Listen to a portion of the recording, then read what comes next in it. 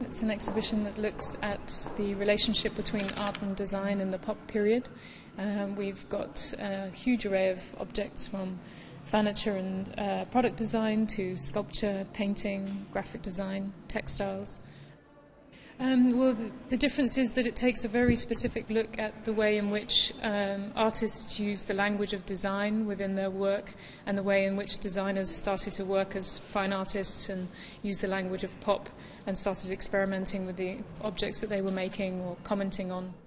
I think on a very simple level, people enjoy the colour, they enjoy the subject matter, they enjoy the slick surfaces and the material nature of pop, but I think it's interesting because sometimes it's ambiguous. You don't know what it's saying. Is it critical or is it accepting of mass culture? And I think there's always different readings that you can take.